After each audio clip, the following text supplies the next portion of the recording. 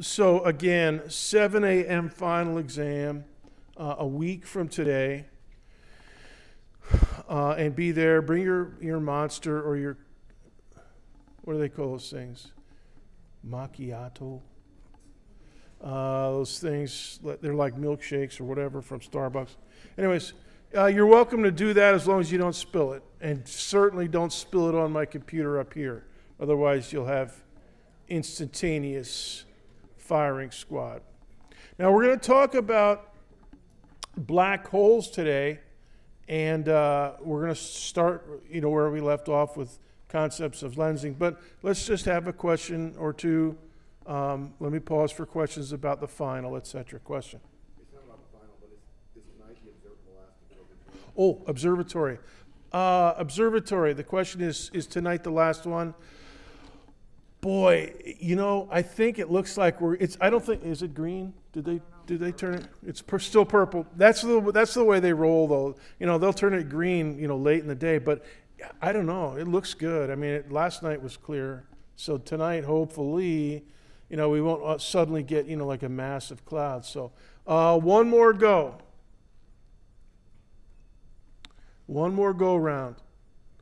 And, so go tonight if you haven't already been. Now, we're going to have some clicking today that we're going to convert at the end of class into some bonus points. So if you can't ever go to the observatory, you can get 4 bonus points today from clicking at the end of lecture.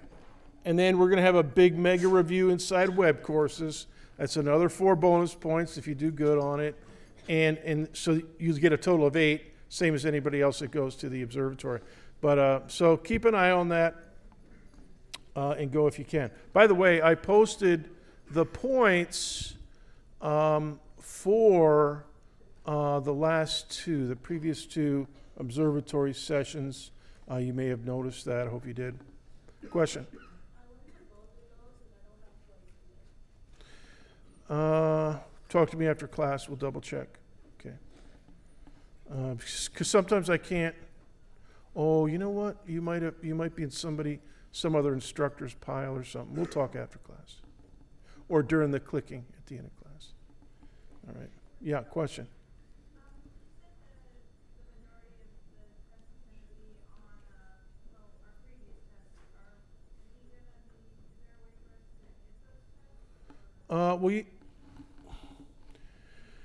No, you can, if you come to office hours, you can look at any of the other exams. You could take notes on it, but you may not copy it verbatim.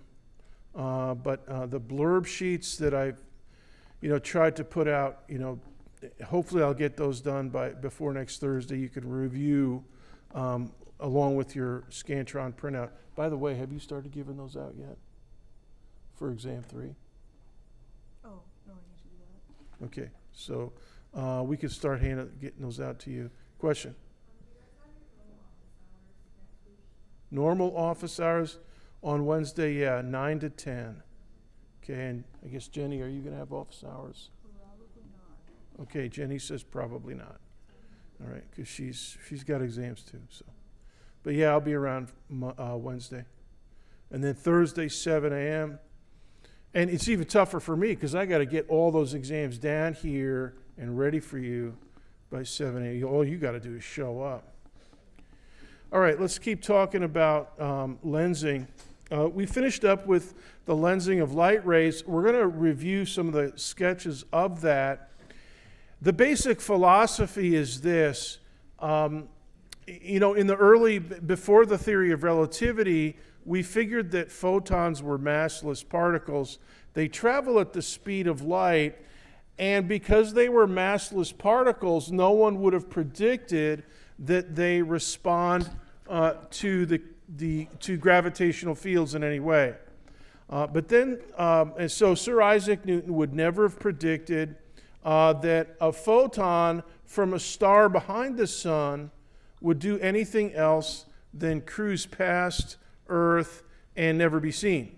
But what Einstein figured out was that if a photon has energy, anything that has energy or mass is participating in the curvature of space-time, and therefore it's going to curve slightly. and if you're in the right spot, you'll collect some photons from that star that's actually behind the sun, but it kind of curves around the sun, goes around the horn, and beams right straight to your telescope. Now, it might be kind of dim, but yeah, we've measured it for sure. Okay, and now, I mean, that was 100 years ago. Back in 1919 was the first big test. So that's 99 years ago. They observed what they call deflection of starlight in a total eclipse of the sun in 1919. Now we see it every place, and it explains some really interesting features around the event horizon of a black hole. So, for instance, the point of no return, that's the colloquial usage that we have for the event horizon.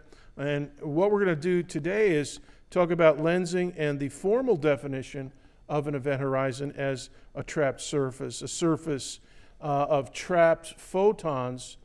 And this is an idea that was enunciated about 50 years ago by Roger Penrose, 1965. So now here's a picture that we looked at last time. This is the galactic cluster Abell 370 plus a lot of other galaxies.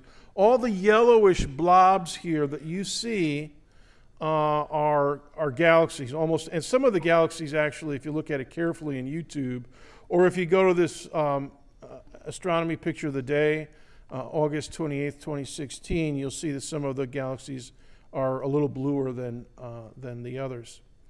So that kind of arc up here in the upper right of the diagram of the image from Hubble is a lensing feature from some of the galaxies way in the back. Now let's take a look at the sketches. I revamped my sketches for lensing. All right, now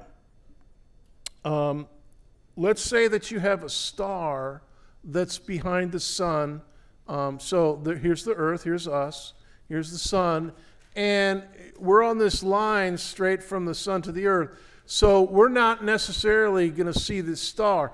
Anything that cruises past the sun is also going to cruise past us. All right? According to Sir Isaac Newton. All right? So, oh boy, let me pause my podcast here just a second. I have to change something. My animation is, I forgot to, come on, baby. Here we go.